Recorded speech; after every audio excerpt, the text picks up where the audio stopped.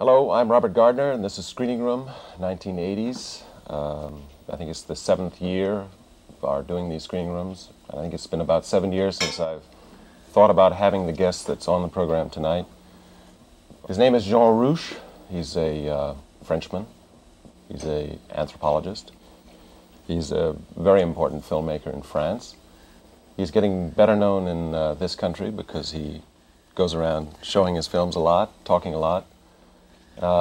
We are going to have the privilege of seeing some of his films and of talking to him about his filmmaking, what films mean to him. It's a great pleasure to have you, Jean. Do you think of yourself as a filmmaker or as an anthropologist, or does it matter? Or do you ever think about yourself? Yes, you see, when I was with anthropologists, they consider me as a filmmaker. When I'm with filmmakers, they consider me as an anthropologist, which means you see, I'm Gemini by birth, which means I'm in the two places in the same time. I see. Yeah. Yes. In fact, I'm an engineer by formation. I was civil engineer, as they call in France, ingénieur des ponts et chaussées. I was trained to build the bridges and the roads. And I started, strangely, my engineer life. It was in '39 during the war. And I started with the bridges to blow up the bridge when the German army was invaded.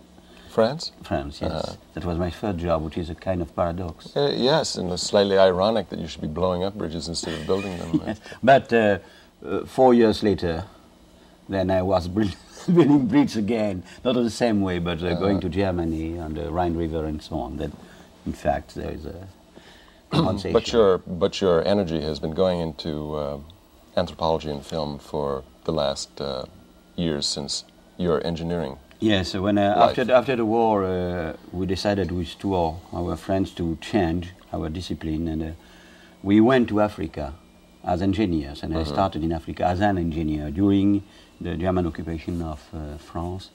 And then I discovered so astonishing things that even a scientist's mind cannot understand.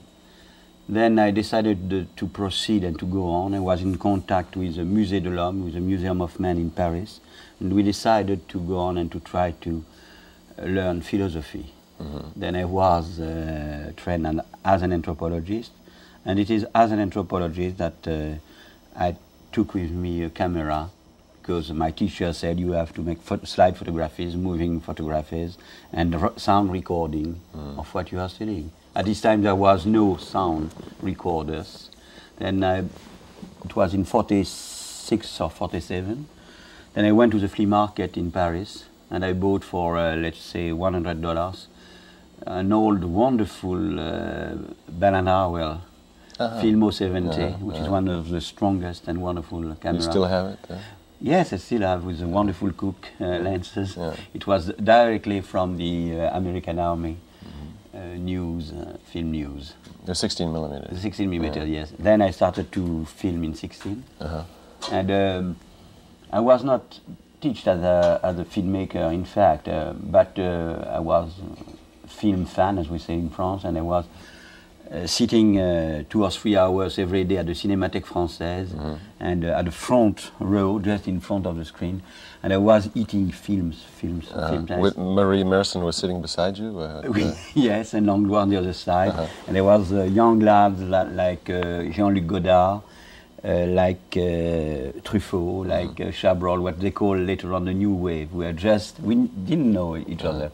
I was an anthropologist, they were critics in... But you were part of the New Wave then, yes, or you washed up on Africa instead of Europe? Yes, I was a member of the group at the very beginning. So you watched a lot of American films, I suppose, and must have seen some of the early American anthropological films as well. Well, in fact, the first film that I saw in my life was Nanook of the North. The first one you ever saw in your life? In my life. It was in Brest. My father was officer in the Navy. And it was in Brest, in Brittany, in French Brittany.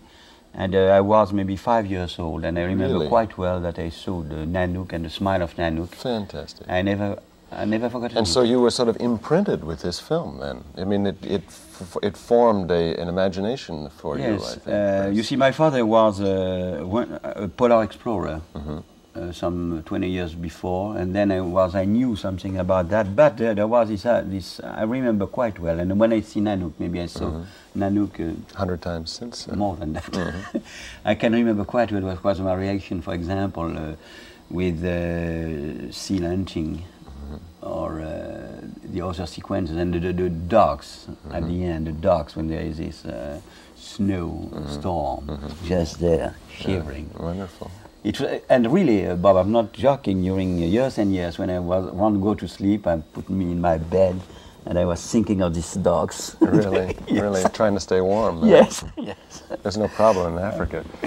Jean, we have a number of excerpts from your films. Not all the ones that I wanted to see, but at least ones that that either I haven't seen or would like to see again.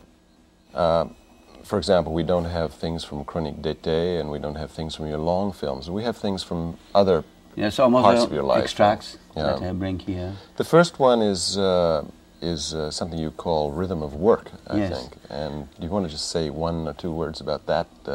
Is it an experiment? It's not really a film. It's not really a film. It's a shot. No, it's an extract of a film. I was making a film about the new techniques in architecture in a small island of the Niger River. And it was this wonderful experiment where people were making new houses. They built the house in 2 days. Then they have the family of the builders have to prepare the food for everybody. Then I need a sequence in which the girls and the women were just pounding the millet grain. Well, the need was maybe half a minute. Then I asked the girls if it was possible to sing in the same time. Sing at the same time. To sing, yes. Then I was with my camera and was moving slowly to the girls. And they knew me quite well for maybe not 20 years, because they were less than 20 years, but they considered me as a grandfather. Then I was no problem. And they started to sing a song about a young lad called Modi. And the song was so good, and they were doing their work so good, it means that they were using their mortars as like a musical instrument. And then I didn't stop my camera.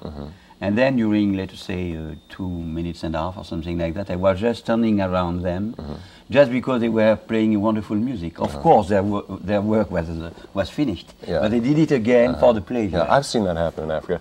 Let's look at Jean's extract from a film called Rhythm of Work, Girls Pounding Millet.